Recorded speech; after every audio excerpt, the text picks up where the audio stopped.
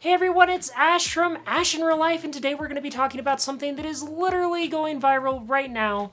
That's this video of Sarah McBride, one of the spokespersons for the Human Rights Campaign, getting harassed by two lesbians. Alright, so I'm going to show you a quick clip of this, and then we're going to discuss it. Why are you championing the rights of men to access women in women's prisons and rape and sexually assault them, as has recently happened in the United Kingdom? Why don't you care about lesbian girls at 14 having double mastectomies? Why don't you care about that, Sarah? I think that really speaks for itself, don't you? I mean, oh my god, that clip. That's intense. I mean, if I was Sarah right there, I would just, I might have a meltdown. I mean, that's so freaking awful. And to top this all off, these people are lesbians. They're members of our own community. Now, I think it's worth stating right now that I actually don't know these people. I don't subscribe to their social media.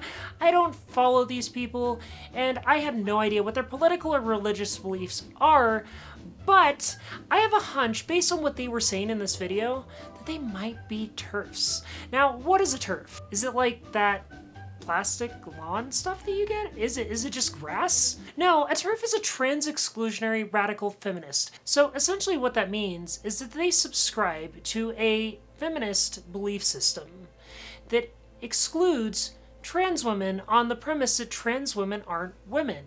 Therefore, they can't be feminists. I mean, honestly, that's just absurd. I don't understand where these people come from.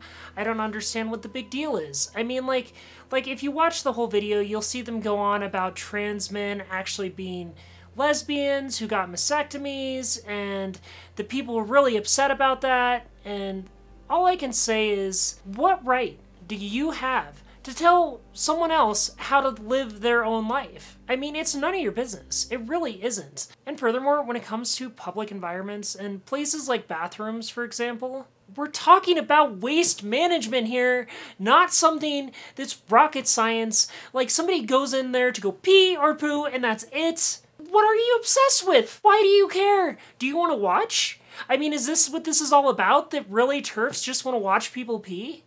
I mean, well, maybe that's it, actually. Maybe TERFs really do just want to watch people pee. It's a secret cult of, like, lesbian water sports fetishists. I don't know. I mean, like, as a trans woman, I deal with this kind of harassment all the time. I've dealt with this in public. I've dealt with this at a restroom. I've seen this happen to friends. I want it to stop. We are all members of the same community. We don't need to be hurting each other. I mean, really, we don't. I mean, what business does a lesbian have telling a trans woman what to do, or what they can do, or what they can't do, so long as it's not harming others, so long as it's not breaking the law? I mean, if it makes you happy, just do it. Be happy. I think really, to kind of cap this video, I just want to say this. Now, in this really divisive political environment, the LGBT community needs to stand together. Thank you so much for watching. Don't forget to like, comment, and subscribe if you enjoyed this video. Also, if you'd like to support me and my artistic endeavors, please consider donating to my Patreon. Link is in the description below. Thank you so much. Goodbye.